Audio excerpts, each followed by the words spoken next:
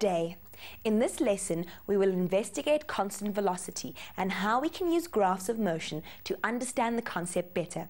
Let us join Nelly as she introduces the concept of constant velocity to us. To begin with, let's make sure we all understand what velocity is. It is a measure of how much an object changes its position in a given time. When we talk about how much something changes in a given time, we are talking about its rate of change. Velocity is the rate of change in position of a moving object. We find velocity by using the equation velocity equals the change in position divided by time. We always state velocity using the SI unit, meters per second, and the direction of movement. In this lesson, we'll be focusing on objects whose velocity does not change while they are moving.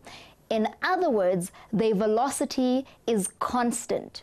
We are going to take some measurements to see what it means to move at a constant velocity. One way of doing this is using a trolley and a plastic syringe. Now let's join Aaron in the lab to see how it's done. Hello there guys, it's great to see you again. You know what, check out this experiment that I've set up here. I've got this dynamic trolley which is going to travel along this track here. Now this track has been set up in such a way that our trolley is going to travel at constant velocity on the track. To determine velocity, we need to measure the position of the trolley on the track at regular time intervals while it's in motion. Now, one way of doing that, we need to attach a syringe filled with ink onto the trolley and adjust the syringe in such a way that it's going to release 1 drop of ink on the track every second. The trolley runs on the track, dropping ink to mark its position each second. Can you see the ink spots the syringe released as the trolley moves forward? Now, each gap between the spots represents the change in position or displacement of the trolley in 1 second. Now we use a ruler to measure the trolley's position at the end of each time interval. So let's start here. This ink spot here was dropped at time t equals 0. That is the time at which we will start analyzing the movement of the trolley. We mark the middle of the first spot with a line, as well as the next 4, because we're going to measure the change in position.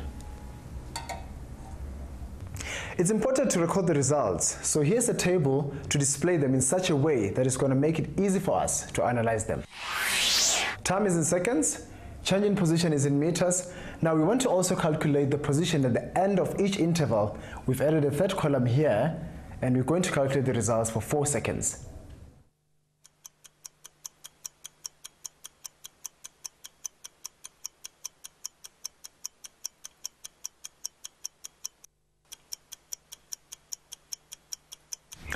Well, there you have it. Aaron has shown us how to perform the experiment and tabulate the results we need. Now let's join Nelly to analyze these results. Let's have a look at these results. The trolley moved from 0,2 meters to 0,45 meters in the first second. So its change in position is 0,25 meters. It moved from 0,45 meters to 0,7 meters in the next second. Its change in position is 0,25 meters. What do you notice about the change in position or displacement in all of these time intervals? Clearly, it's the same. Nelly has shown us that the motion of the trolley in this experiment is constant, since the change in position per unit time is constant. Now let's see how Nelly translates these results into a graph. A useful way to represent the data about the trolley's movement is to plot the graph of position against time using the data in the table. Can you predict the shape of this graph? Let's have a look. Time is the independent variable, so we place it along the horizontal axis. And position goes on the vertical axis. The time is measured in seconds, and the position is measured in meters.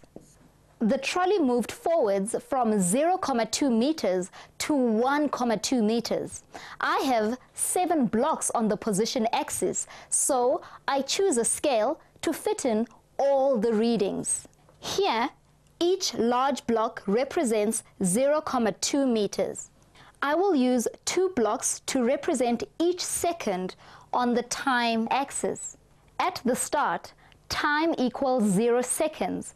The trolley is in its original position of 0,2 meters.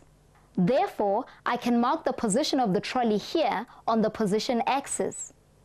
After 1 second, the trolley moved forwards by 0,25 meters, so I can plot its position at 1 second and 0,45 meters on the graph.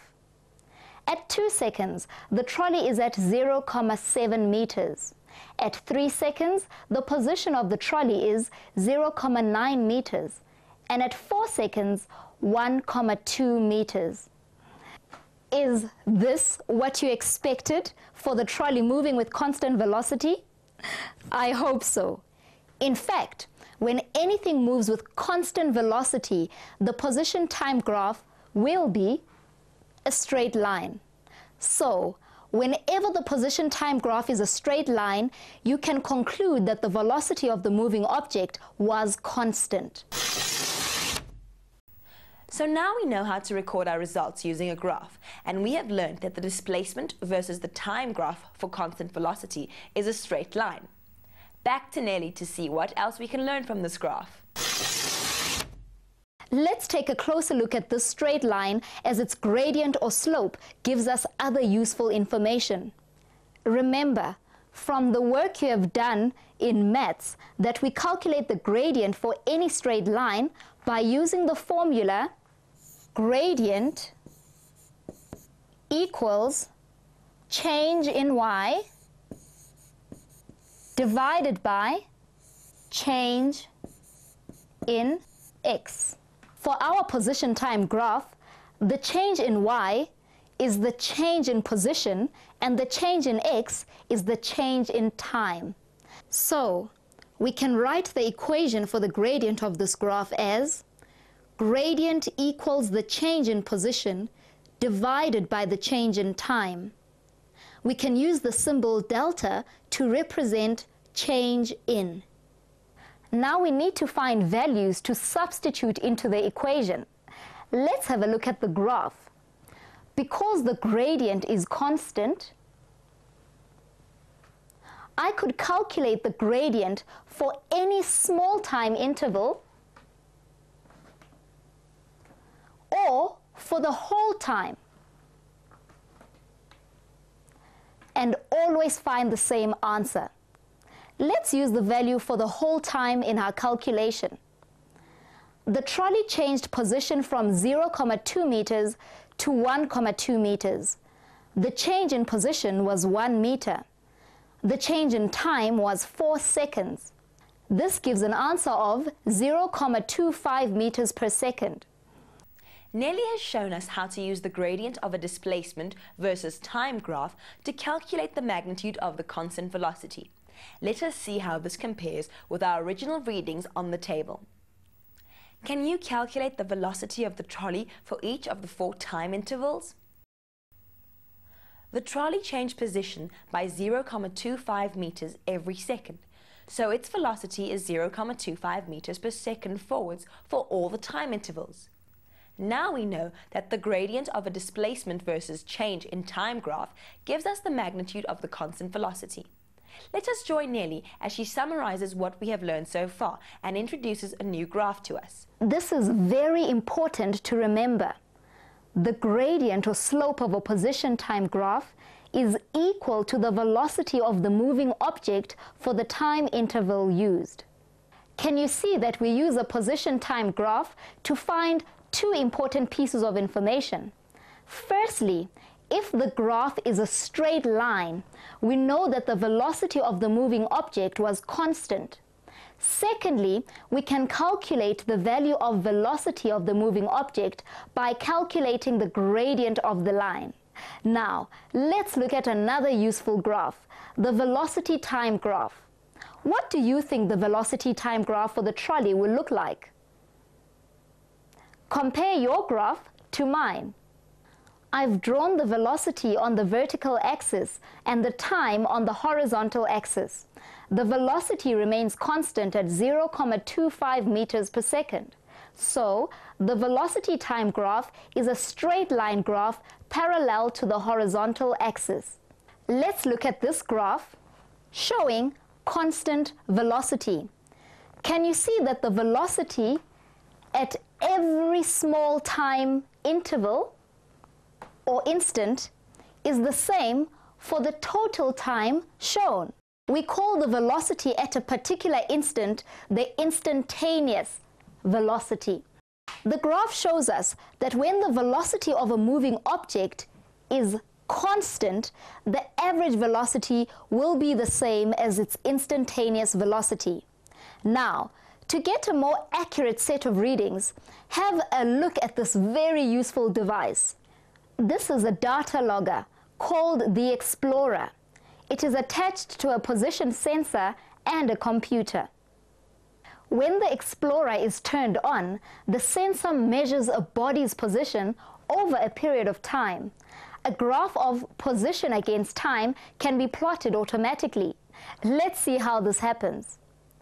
Watch as Dineo walks in a straight line away from the sensor and have a careful look what is recorded by the computer. The position sensor picked up the fact that Dineo is moving away slowly. The position time graph is almost a straight line graph with a constant slope. Let's look at Dineo again. This time she is moving a little faster. Her change in position is greater than before.